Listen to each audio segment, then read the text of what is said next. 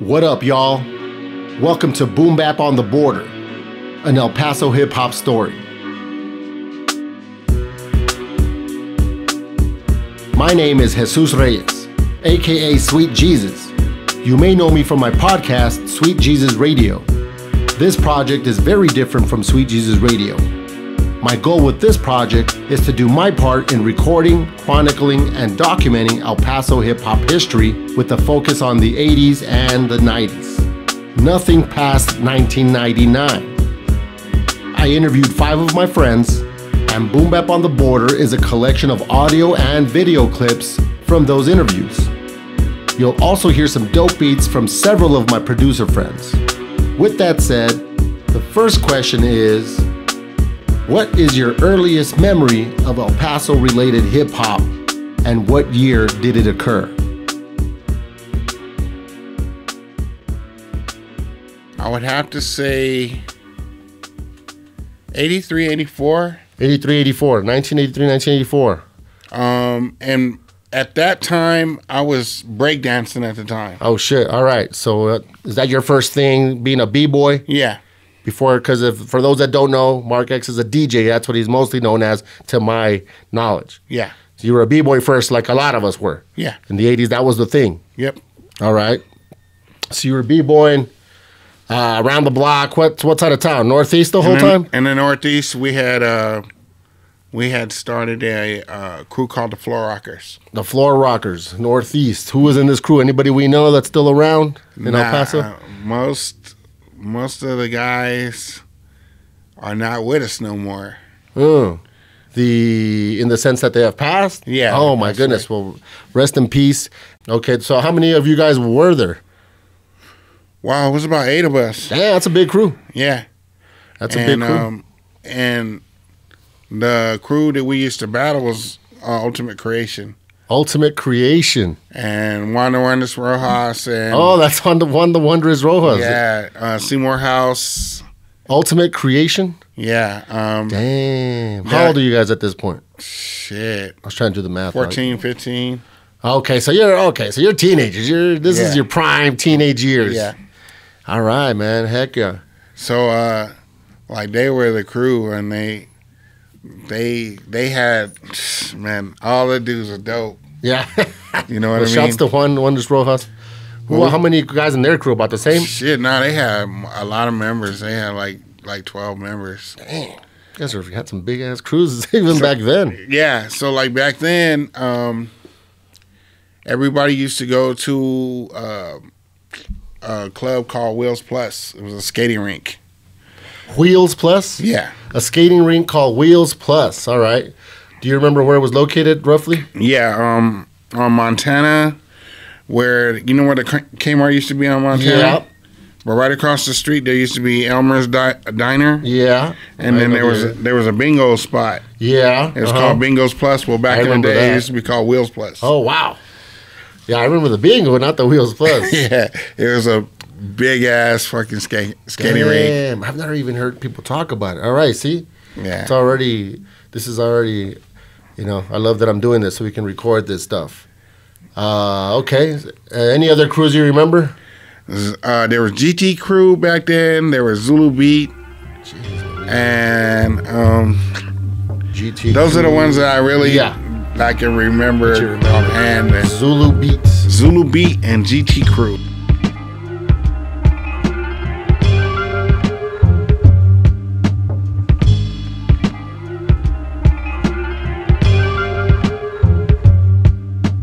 So in 1997, I started at Eastwood High School, and the first person that I had met was Everett Johnson. And what basically attracted me to him was his fatigue. He had like the army fatigues on. Okay. And I just right away thought like Wu-Tang Clan, Killer Army, like that's what came to mind. So I was like, okay, this guy must be into hip hop, and he was wearing Timbos. So I approached him and I was like, hey man, are you a hip hop head? You listen to hip hop? And he's like, hell yeah. And he's like, Wu-Tang. He started going Mobb Deep, and he started going down the list of all his like favorite artists at the time. And he was like, what about you? And I was like, yeah, I rap. I freestyle, like I battle rap, I make beats, like everything. And he's like, oh shit, okay. He's like, you know what? He's like, I don't rap, but I need to introduce you to my boy. He's a b-boy. And then I know another guy that's a DJ, and you guys might click. And I was like, okay, cool, word. He's like, what are you doing for lunch? I was like, nothing, just chilling. I didn't know anybody, I was brand new. And he met with me at the lunchroom, and we were just like talking, just chopping it up, And I met him after school, and he took me to DJ Paramedic's house. And that's where, hold on, rewind that back a little bit. We met up with Alvin from Air Force. I don't know if you remember Air Force yes. Crew. So I remember him a little. Yeah. So we met with Alvin, and then Alvin took us to Pete's house, and we went to DJ Paramedic's house. And that's where I met all of Air Force Crew. I met Little Louie. I met Big David. I met like all the dudes there. Oops was like the head of that crew, and Ever was there, and he basically told Oops and Medic, he's like, hey, this guy raps. He's like, check him out. He just moved here from San Antonio. And they're like, oh yeah, let me hear you rap, man.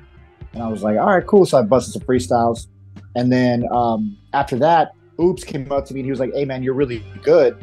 And he's like, we're going to this battle on Friday. I think it was Friday. So we're going to this battle on Friday on the West Side, and he's like, there's gonna be an MC battle there. He's like, there's not a lot of rappers in El Paso that I know of. He's like, but they're gonna have like an MC battle, and I was like, okay, cool. So we ended up getting together that week. We all drove together. Oops was older, so he had a car and shit. So he drove everybody in this big ass fucking stretched. I think it was. And I walk into this venue, and it's obviously dark, fucking laser lights and shit, just typical club ambiance. And I'm looking for like the person that I got to sign up with, and I see some dude with like a pen and a pad, and he's just walking around signing people up for the battle. So I went up to him and I put my name on the list, and there was probably like, I want to say, my memory is not that great, but probably like maybe 4 of us or 5 of us that was on the list. So it wasn't that many. El Paso hip hop in the late 90s wasn't really like, booming the way it is now. You know what I mean? So we signed up for the battle. I went, did my thing or whatever, and I took out. I think I took out the first MC, and then they took me on the next one, and the next one was actually Daryl, so it was DA. So I ended up battling DA that night, and he'll tell you till this day, I fucking smoked his ass, dude. Okay, I took his ass out, and that was so fun, man. Because I that night, like I earned his respect, and we chopped it up in the parking lot, and that's where we decided that we were going to form Fourth Dimension. Was that? So that was my first experience with El Paso hip hop.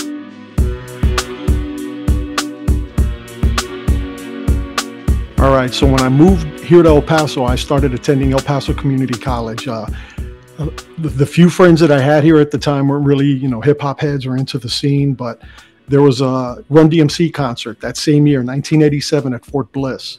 So I was like, hey, I'm gonna go. I went by myself, ended up seeing a classmate that I would bump into there at community college over here in the Northeast Trans Mountain. Started talking to him. His name was James Stroman. He went by Coolski, and he was in a group called Rockbox. So that's my earliest memory as far as anything hip hop related when I first moved back, and this was in 1987, Run DMC.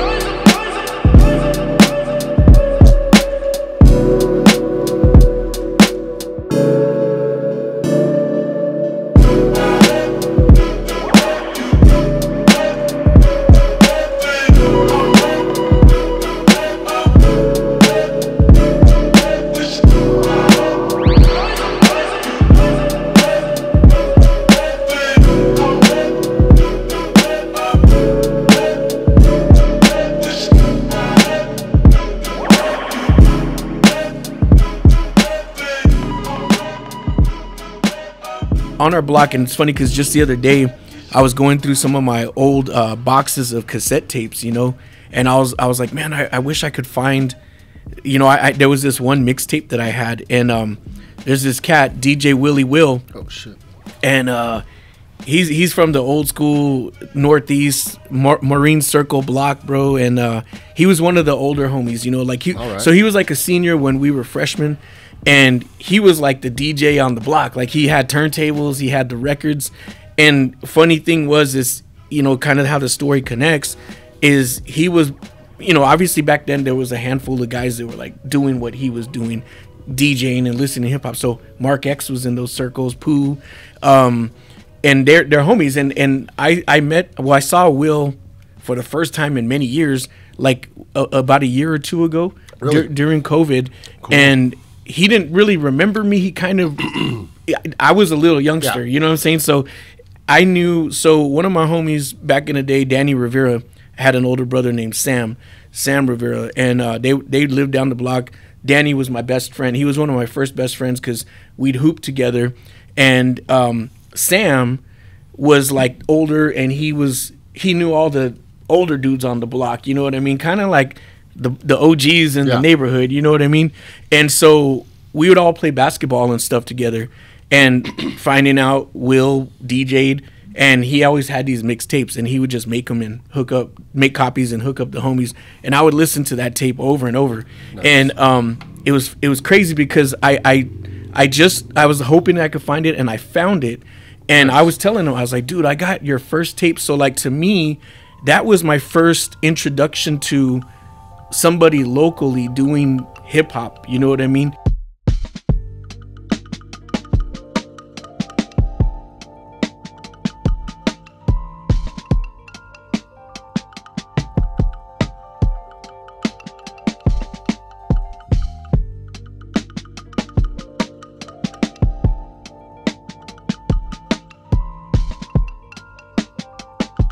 So in 80, man, I need Mark for this one. I think it was 86. All right, so I wasn't a hip hop fan, but I didn't become a hip hop fan till Paso. And I didn't become a hip hop fan till I heard this radio show on KTEP. It was a rap hip hop show. And I'm gonna tell you, Jesus, what I did for El Paso hip hop came from this. There was a radio show with Chaz, Shay, and all these kids from the Northeast that were at UTEP. They had this show, and I heard the whole Roxanne saga. On one of the episodes, they played the whole Roxanne saga, with like fucking 20 records. It was Shay, Chaz, I forgot the other homeboy, but I think it was three of them. And they had a show on KTEP or KTEP on the UTEP radio channel, 88.5. And there was community radio. And I remember when I first heard them, they were on, I think, on Friday night. And then they switched to Monday. I guess they thought that they weren't going to be slapping. These motherfuckers they're the first motherfuckers to put local motherfuckers on the map. Because there was this group called Artists of Rhythm. They were a hip hop group out of Northeast, I think, Andrew. And they would battle everybody around the city. I bugged out because I was in the breakdance. So I was used to that breakdancing battle shit. But when you hear it on the radio, you're like, and, you know, I was part of a group called Black Rain. One of the group members, his real name is Victor Austin, we all call him Sight, was part of another group that beat these guys. Now, Vic, well, man, ain't nobody could touch him. To this day, I'll say nobody could touch him. He's 55 or some shit. But Vic, I already knew Victor. I just didn't know Victor was the same dude that was on the radio battling these cats. I'm sitting here like, oh my God.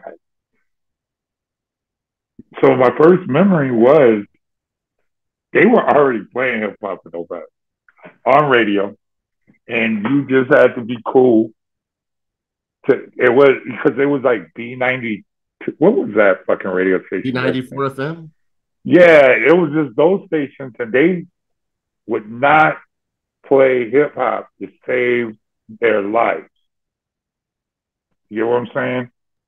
I remember. So a lot of us was connected to the East Coast. So, but these guys in El Paso were doing the same motherfucking thing. And they were 86. Yeah, and they weren't getting the music 6-7 months later. If Stretch and Barbito or somebody played, that shit was on the radio in El Paso the next day. Yeah, it was Artist always of rhythm. Yeah, man, it was a white kid that could rap his fucking ass off. And I could be wrong, but I remember I saw them at the mall when I was battling. Like I said, I don't want to put Mark out there. I didn't know Mark, but Mark used to break dance before, like when he was learning how to DJ. So I would see Mark, but I didn't know who he was because he was skinny. I met the big Mark, like in 1988. But the thing was about them was I saw them perform. And I saw this white dude, and I remember he had a black Raiders cap. And I said, and remember, this is all around the very beginning of NWA and Posse. And we're like, if you didn't go to the West Coast, you had no idea what the fuck Compton was.